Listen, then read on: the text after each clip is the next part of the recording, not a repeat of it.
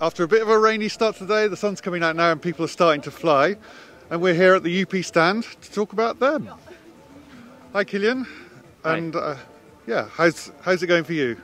Yeah, it's going pretty good. As you said, we were a bit unlucky with the weather today, but the season today, this year started quite fine. Yesterday was a good first day for testing our new wings, which is the Keyboard 2 and the Kangri we have now, our new high-level lightweight wing. And it's going good. It's packed now. The people are coming in again, so it's going to be a big success here in Kossen. So you can tell us a bit more about the Kangri and how it fits into your range. Yes, well, the Kangri, as I said, is our new high-level B-wing.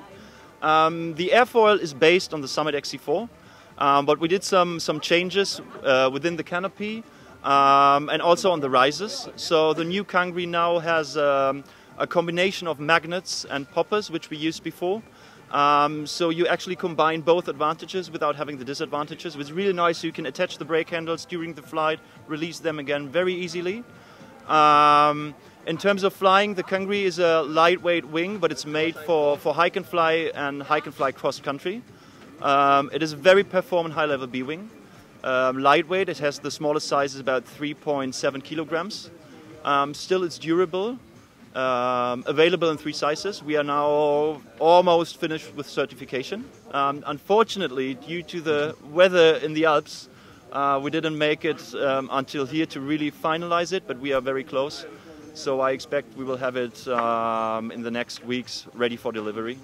And the first people who flew it already are really raving about it. It's great in performance, great in handling.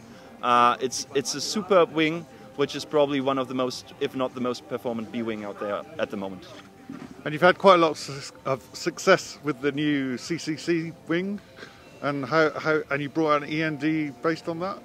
Or how did that work in the top of the range? You've got a few gliders around. Exactly. Well, no, it actually worked the other way around. We started with a Meru, which is a D-wing, a high-level 2-liner D-wing, and it was so successful that we decided to place a product on top of that to get back into the competition scene, and that's the Guru, which we just released at the beginning of the year, and we already had our first success. People are quite happy flying it.